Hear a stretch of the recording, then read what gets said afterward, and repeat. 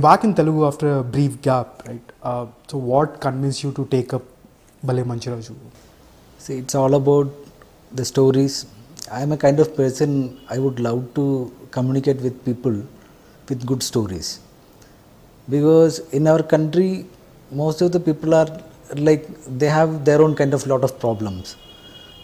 So, I am a kind of person, when I am doing some movie, it should entertain people and they will love it. So, it's like a kind of mirror. We are showing their life in a different way, technically, and they should enjoy, go for a movie, laugh, cry, laugh, learn something and come back. That's why I selected this film, because the director was new. He never worked with any film directors or something like that. He's not from film industry. Oh, so he's never assisted anybody either? He never assisted anybody. So I thought like when he comes, he is studying movies with international films only.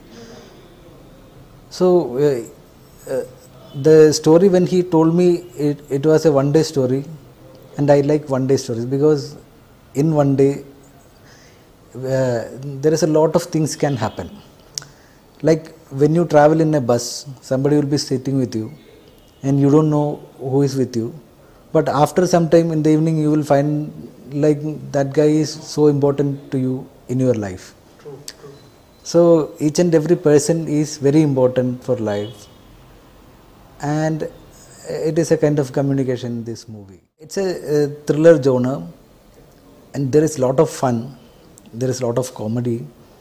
It is not pressurized comedies, it's all comes from the life, it's very natural.